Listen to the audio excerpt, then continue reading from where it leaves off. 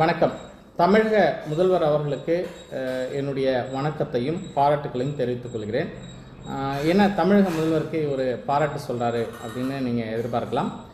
உண்மையிலேயே உலகிலேயே இப்போ பார்த்தீங்கன்னா ஒரு முதல்வர் என்ற பொறுப்பில் இருந்து கொண்டு இந்த கொரோனா நோயினால் பாதிக்கப்படுபவர்கள் மிக ஆபத்தான சூழலுக்கு செல்கிறார்கள் என்பதெல்லாம் தெரிந்து கொண்டே மருத்துவமனைகளுக்கும் மருத்துவர்களையும் கூட்டு மருத்துவ செக்ரட்டரி, ஹெல்த் செக்ரட்டரி இவங்களெல்லாம் கூட்டு ஆலோசிக்கக்கூடிய தினம் ஆலோசிக்கக்கூடிய ஒரு வேலையை செய்யக்கூடியவர்களாக நம்முடைய தமிழக முதல்வர் அவர்கள் இருக்கிறார்கள் என்பது எல்லாருமே ஓடி ஒழியக்கூடிய ஒரு நேரம். அந்த தலைமை பொறுப்பில் இருக்கக்கூடியவர்கள் ஓடி ஒழியக்கூடிய நேரத்தில் உண்மையிலே இதற்காக தினந்தோறும் அமைச்சர்களை அழைத்து, அதிகாரிகளை அழைத்து, மருத்துவர்களை அழைத்து கூட்டம் பேசுகிறார்கள் என்பது ஒரு ஆச்சரியமான ஒரு விஷயம்.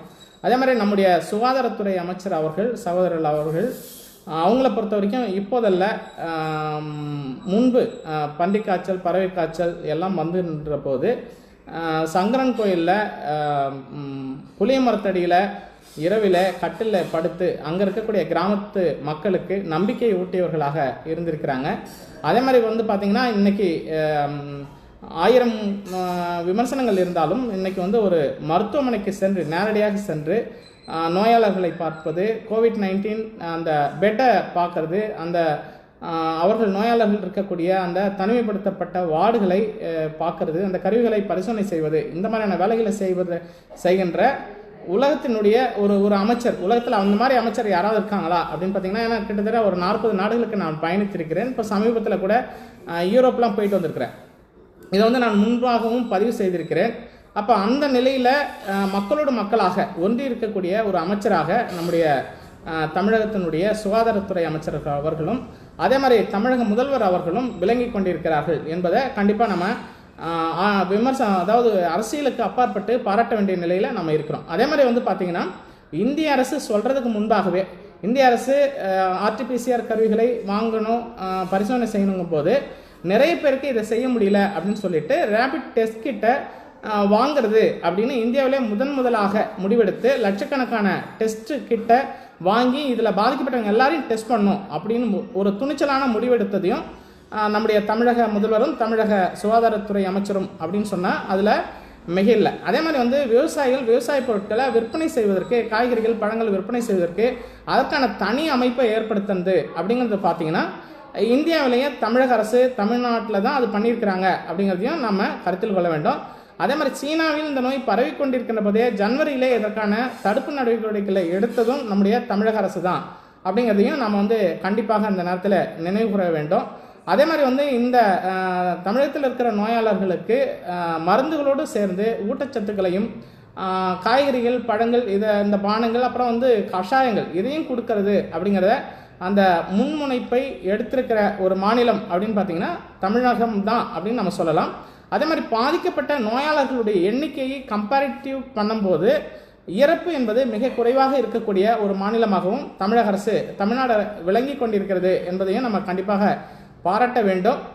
அதே மாதிரி தமிழகத்தினுடைய அனைத்து மாவட்டங்கள்லையும் மக்கள் இந்த கர்ஃப்யூ டைம்லையும் பாதிக்கப்படாமல் இருப்பதற்கான எல்லா ஏற்பாடுகளையும் செய்து கொண்டிருக்கக்கூடிய ஒரு அரசாகவும் தமிழக அரசு விளங்கி கொண்டிருக்கிறது என்ற நிலையிலே அதையும் நாம் பாராட்ட வேண்டிய நிலையில் இருக்கிறோம். அதே மாதிரி மக்கள் இந்த வேலையில்லாத காலத்தில் துன்பப்படக்கூடாது என்பதற்காக இந்தியாவிலே முதன்முறையாக இந்த விவசாய பணிகளை செய்யலாம், சில வேலைகள் செய்யலாம் அப்படின்னு அனுமதி கொடுத்த அரசாகவும் தமிழக அரசு விளங்கி கொண்டிருக்கிறது என்பதையும் நம்ம கருத்தில் கொள்ள வேண்டிய நிலையில் அதற்கும் நம்ம பாராட்டை சொல்ல வேண்டிய நிலையில் இருக்கிறோம்.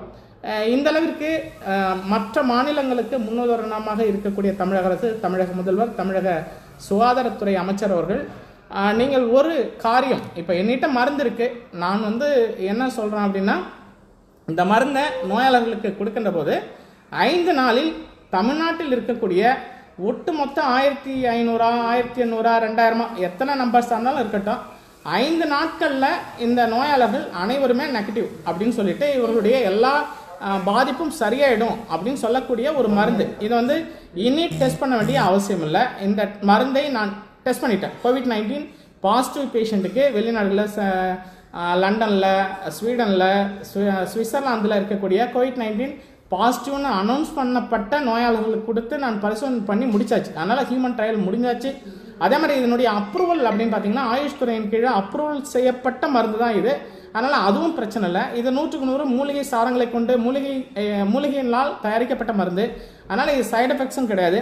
அதே மாதிரி COVID-19 பாதிக்கப்பட்டவர்களுக்கு வேற எந்த மருந்துமே கொடுக்க வேண்டாம், எந்த மருந்துமே செய்யாமல் இந்த மருந்தை மட்டுமே கொடுத்தாலே குணமாயிடுவாங்க அப்படிங்கிறது அந்த மருந்தினுடைய சிறப்பம்சம்.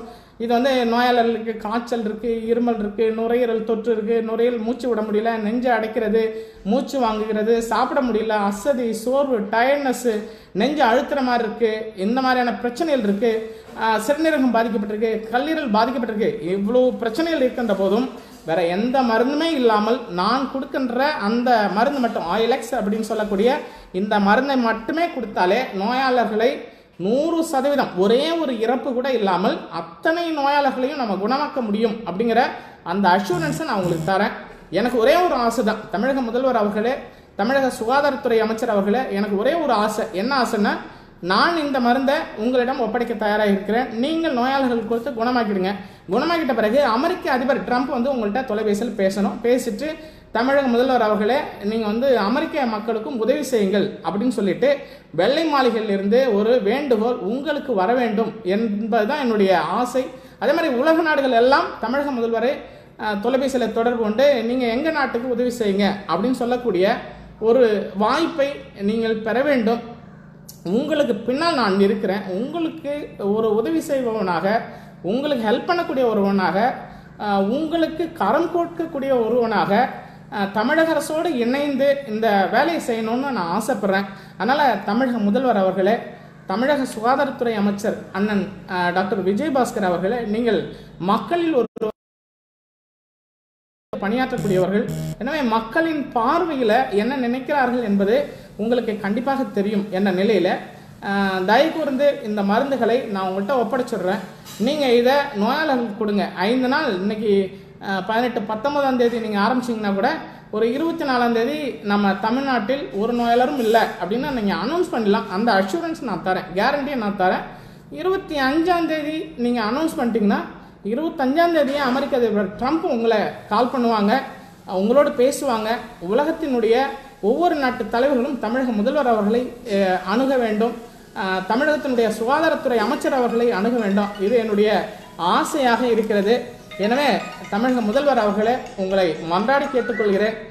இந்த மருந்தை மக்களுடைய பயன்பாட்டிற்கு கொண்டு வருவதற்கு உங்களால் முடியும், நீங்கள் செய்வீங்க. ஏன்னா பல காரியங்களை நீங்கள் யோசித்து மக்கள் பார்வையில் மக்களோடு மக்களாக இருந்து மக்களுக்கு வேண்டிய பல காரியங்களை நீங்கள் செய்திருக்கிறீர்கள் என்பதை நான் அறிவேன். அதே மாதிரி தமிழக சுகாதாரத்துறை அமைச்சர் அவர்களும் துணிச்சலாக முடிவெடுக்கக்கூடியவர்களாக இருக்கிறீங்க. அப்படிங்கும்போது கண்டிப்பாக இந்த காரியத்தை உங்களால் செய்ய முடியும். உங்களை விட்டால் வேறு யாராலையும் செய்ய முடியாது. அப்படிங்கிற நிலையில் தமிழக முதல்வர் அவர்கள் தயவு கூர்ந்து என்னை பயன்படுத்தி கொள்ளுங்கள், என்னுடைய மருந்தை நோயாளர்களுக்கு கொடுங்க.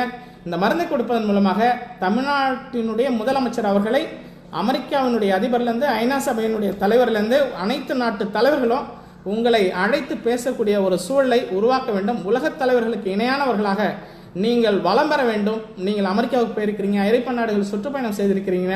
உலகத்தினுடைய ஒட்டுமொத்த நாட்டு தலைவர்களும் உங்கள்கிட்ட பேசக்கூடிய ஒரு சூழல் உருவாக போகிறது. அப்படிங்கிறதுல அதற்கான ஒரு வாய்ப்பு இருக்கிறது என்பதை உங்களுக்கு நான் தயவுகூர்ந்து சொல்லிக்கொள்கிறேன். அதனால் இந்த வாய்ப்பை நீங்கள் எனக்கு கொடுத்தீங்கன்னா அந்த வாய்ப்பு கண்டிப்பாக உங்களுக்கு வரும். உலகத் தலைவர்களுக்கு இணையான ஒரு தலைவராக நீங்களும் மதிக்கப்படுவீர்கள், போற்றப்படுவீர்கள். அது கண்டிப்பாக நடக்கும் என்று நம்புகிறேன். எனவே சின்ன சின்ன விஷயங்கள், இந்த விஷயங்களை தாண்டி தமிழக முதல்வர் அவர்களுக்கு மன்றாடி நான் கேட்டுக்கொள்கிறேன். மக்களுடைய பார்வையில் இந்த மருந்து போய் சேர்ந்து விட்டால், இந்த மருந்து அந்த நோயாளர்களுக்கு சேர்ந்து விட்டால் ஒரு நோயாளர் இறக்க மாட்டாங்க அப்படிங்கிற அந்த உறுதியை நான் அளிக்கிறேன். உங்களோடு கரம் கோர்க்கவும், உங்களுக்கு கீழ் பணியாற்றவும், உங்களுக்கு உதவி செய்யவும் நான் தயாராக இருக்கிறேன். எனக்கு நீங்கள் உதவி செய்யுங்கள் என்று உங்களை மன்றாடி கேட்டுக்கொள்கிறேன். நன்றி.